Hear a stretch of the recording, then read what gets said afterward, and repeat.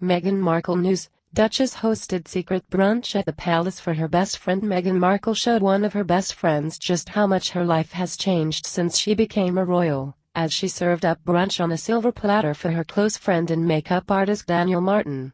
Meghan Markle, 37, is making the most of her free time before she becomes a mum in the spring, and invited her close friend Daniel Martin over for brunch at Kensington Palace this weekend. The Duchess of Sussex whipped up avocado on toast for her best friend, serving the brunch on silver platters alongside a pot of tea. Meghan also had a bowl of chocolate truffles on the table.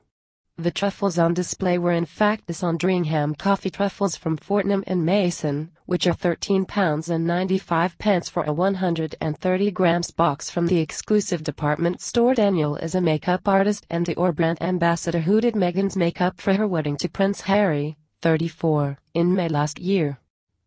Sharing a photo of the very royal brunch on Instagram, Daniel said their reunion was back to our TIG days. The TIG was the former Suits actress' lifestyle blog which she regularly posted on before becoming a member of the royal family. Daniel wrote alongside the photo shared with his 113k Instagram followers, "Back to our TIG days. Thank you Meghan for being the consummate hostess this weekend and still being the sharp avocado toast whisperer, yum. Sharp foodie-gram."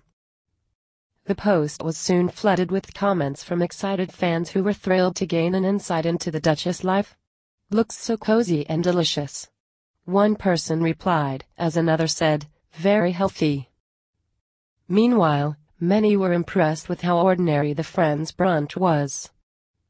One person wrote, "Love is so down to earth and charming. What a lovely way to spend time with a friend. I need to find those truffles. Aw, I hope you both had such a lovely time together. Meghan seems like such a sweetheart," replied another. Many fans also asked Daniel to pass on their well wishes to the pregnant Duchess, who closed her Instagram account after she got engaged to Prince Harry in November 2018. Meghan reportedly had a secret Instagram account of her own, but closed it after reading comments about her. A source told The Sun this weekend, since she shut down her public Instagram, she'd had a fake account to follow her friends. There was some really vile stuff written by social media trolls, and obviously she also saw the headlines about her.